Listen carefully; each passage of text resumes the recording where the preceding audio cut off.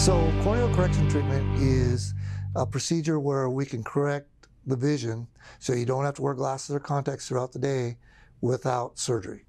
So how it works is if you've ever worn a ring or if you've ever slept on a rough surface, you wake up, your skin kind of takes on that shape, right?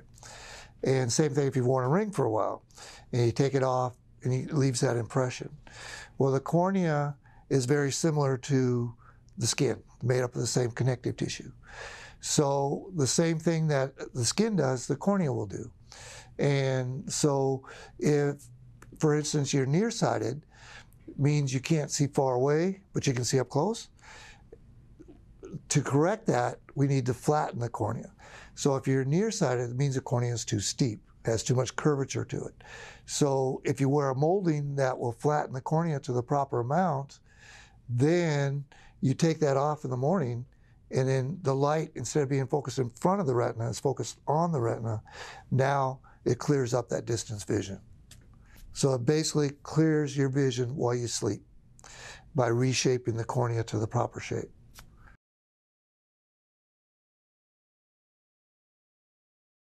So anytime you do surgery, there's always a risk involved, even minor surgery. Anytime you're cutting on anything or burning any tissue, there's a risk. Second of all, with CCT, we can correct more parameters that they're not able to correct as well as with LASIK. And third, with CCT, as long as you wear the moldings a certain amount of time as a retainer, you should never have to go back to glasses or contacts as long as it corrects that vision. Whereas with LASIK, after a certain amount of time, most people are back in glasses. So it's not a permanent fix. Whereas with CCT, as long as you wear them a certain amount of time as a retainer, you should be able to stay without glasses and contacts. It should always correct the vision.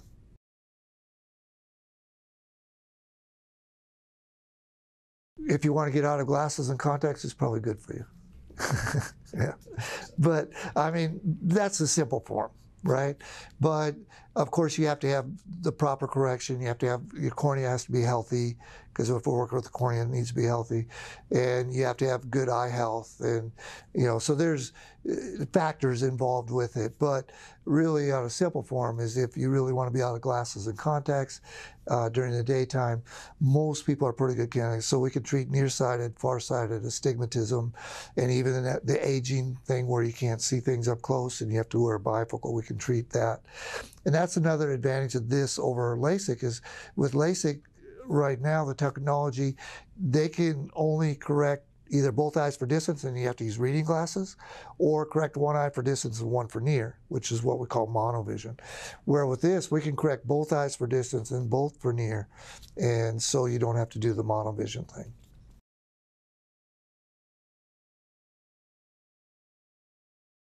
Because I haven't come back the first day after the first night, and because there's going to be a huge difference in vision just after one night. So they come back and their big response is, I didn't know it was going to be this good, or, you know, I didn't realize, or I didn't believe you. It's like, you know, of course, why would I tell you anything different? Of course it's going to be good after the first night. But, you know, there's different things like swimming. You know, I can go swimming and I can see. I can wake up in the middle of the night and I can see. My kids wake me up in the middle of the night, I can get up and I can see what's going on. I don't have to look for my glasses. Or if they have little kids, you know, they don't have to worry about their glasses being knocked off, or dry eyes being with the contact lenses, eyes being irritated during the day. A lot of people had other issues that they didn't realize, like headaches. Thought there was something, wow, now I don't get the headaches like I did, you know, or my eyes don't bother me so much throughout the day as they did before, those types of things.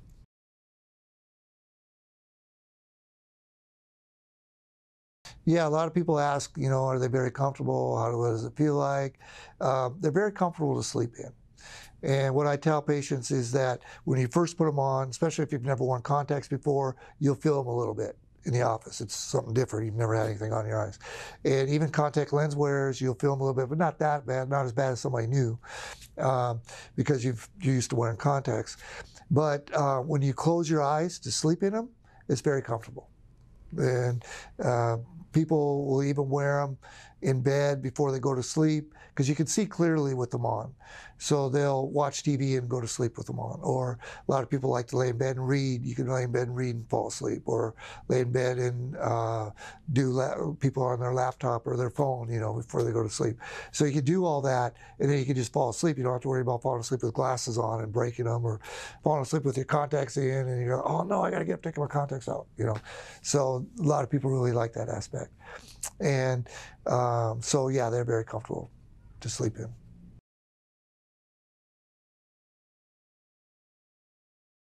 The only side effects would be the same thing you get wearing contact lenses, but actually much safer because you're just sleeping in them. The material is much better. They don't build up deposits like you do with wearing contact lenses. So the type of things you'd have with contacts would be like infection or irritation to the eye, scratching the eye, things like that. But other than that, no.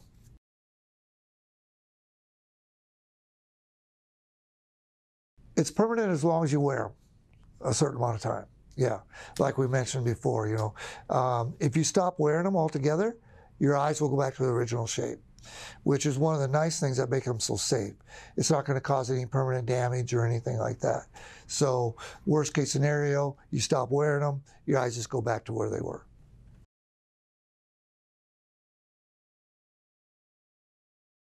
A lot of people ask me, especially people that have never worn contacts before, the difficulty of insertion and removal. They're very easy to learn. In fact, people that can never wear contacts, like I get a lot of people, I don't think I can do it because I can't wear contacts. I tried contacts, I can't wear them, I don't like them. But it's much different. The insertion and removal, because you're just sleeping in them, is much different than contact lenses as far as insertion and removal. It's a lot easier. They're smaller, they're more rigid, they don't fold and bend over and rip and tear. So people that can't even wear contacts or have tried contacts and couldn't wear them before can wear these.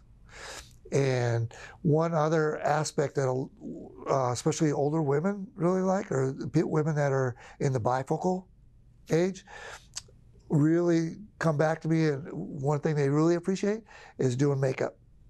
Because if they're farsighted, they can't see up close, they have to put their glasses on to see. Well, it's kind of hard to put makeup on with glasses, right? So now they can see in the mirror and put makeup on, and it's great. They love it.